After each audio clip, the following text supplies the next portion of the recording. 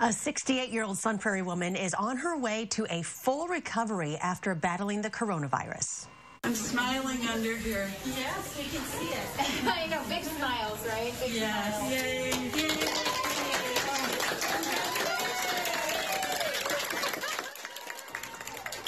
This is a huge deal. Earlier today, Karen McIntyre was released from St. Mary's after spending 1 month in the hospital, with nearly 20 of those days spent on a ventilator.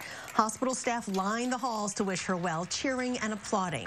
Making sure to keep a safe distance, McIntyre's family and friends excitedly waited outside to see her.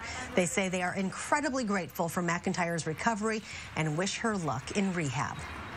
It's kind of hard to describe the sense of relief that we have, and without the love and support and the prayers of all of my friends and people I don't even know, I don't know if she would have made it.